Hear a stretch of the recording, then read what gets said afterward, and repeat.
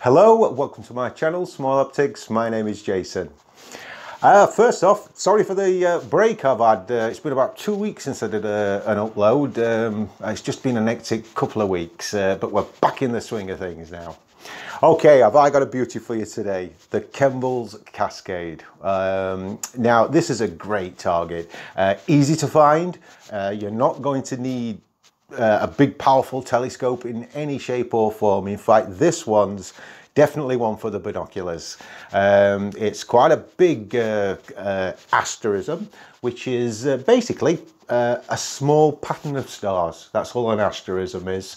Ursa Major is actually an asterism of the plough, should I say, is an asterism of Ursa Major, the Great Bear. It's just part of a constellation. So, Kemble's Cascade. Why Kemble's Cascade? Well, obviously this is named after somebody, and it's quite surprising actually, the history of this one.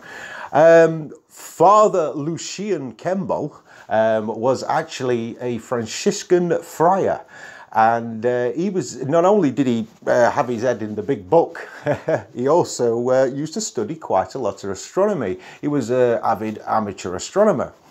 And one particular night, he was out on a nice clear night with his 7x50 binoculars, scouting around, and he come across this lovely cascade of stars. Now, Kemble first noted this, or it was first known, as late as 1980. Now, this always blows me away. I mean, I thought, you know, I mean, I got into astronomy round about, I don't know, the late 80s, early 90s. And, you know, Kemble's Cascade were always there. And I just thought it was like rest of the other constellations, hundreds, if not thousands of years old. So it just goes to show there's new discoveries, even in recent times, that can be found.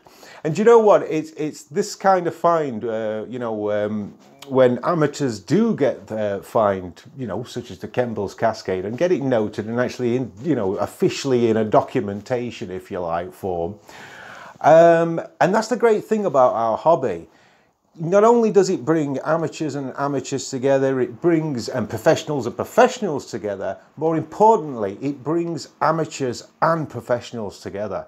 And us amateurs, just as hobbyists, you know, we do play a vital part in the entire structure of the astronomy process, if you like, and it just goes to show. So, like I say, this was yeah, he was a Franciscan monk, just with his 7x50 binoculars.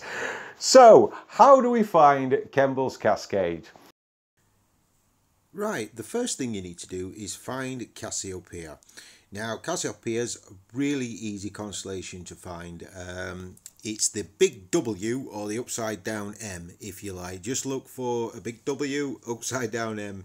Pretty unmistakable. This time of year, you can see it's roughly north-northeast. So face north-northeast, start looking up until you see the W in the sky, Cassiopeia. Now, Cassiopeia is going to be our guider, our helper, if you like, to find Kemble's Cascade. Now, if you don't know or not aware of how to measure constellations or just the sky itself with your hands, there's a little technique you can do by just holding up your fingers. I have done a video all on measuring the sky, and I do recommend you go and watch that, because it's really going to help you just in general of finding your way around the night sky, and it'll certainly help you with future videos like this one that I'll be uploading, because I'm referring to degrees quite a lot. And the reason I do that is because it's easy to know. Once you know what each hand signal does, you will find it easier to just star hop in this next technique that I'm going to show you. Okay, so if I just zoom into Cassiopeia a little bit, right, these two stars, the top two stars of Cassiopeia, are going to be our guider. Okay, so now if you were to hold this sign up, okay, this is what I call the metal sign. If you were to hold that at arm's length, close one eye and place your first finger on this star here, and your pinky, you will see, will virtually rest on this star here. Now that's roughly going to be 13 degrees, okay, give or take a degree. We're not being totally accurate here. So you now know that Cassiopeia is 13 degrees. Now imagine there's a straight line running from that star to that star. Now imagine that that line continues the same distance as the same width, if you like, as Cassiopeia.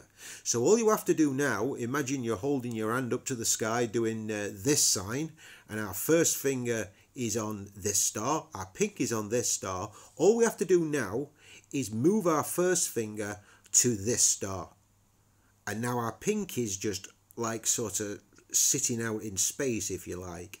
Well, where your pinky is now is round about here. Okay, so if you just look, I'll try and get the two in the field of view. There we go, we've got Cassiopeia there. And as you can see, that imaginary line runs through, and it's virtually the same distance as Cassiopeia. And where your pinky is going to lie now, right there, is Kemble's Cascade. Now if I just zoom in a little bit, now remember this is an app, it's not gonna, and it doesn't look very impressive on here, but can you see this little cascade of stars running down here? That's our target.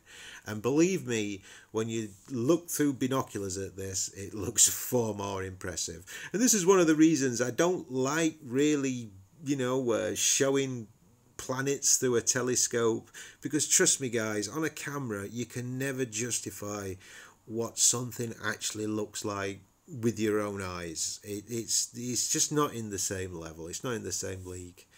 So there you go guys, there's an easy way of finding Kemble's Cascade. So once again, just a quick run through. Top two stars of Cassiopeia, we draw an imaginary line, we go the same distance again, just in a straight line, boom, which will land us right there on Kemble's Cascade.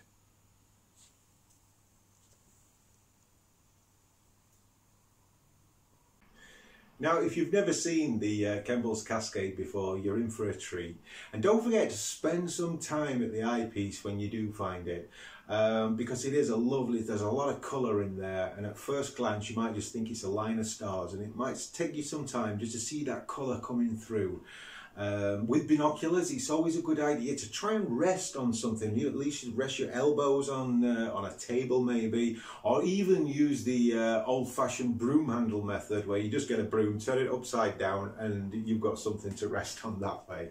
Or better still, of course, a tripod. But just try and spend as much time as you can at the eyepiece, just absorbing this beautiful little line of stars. Well, that's about it for this one, guys. Thank you so much for watching, if you've watched this far.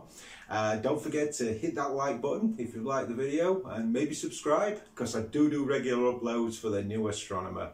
In the meantime, guys, go and find yourself a cascade of stars in the sky, and I will see you on the next one. Bye for now.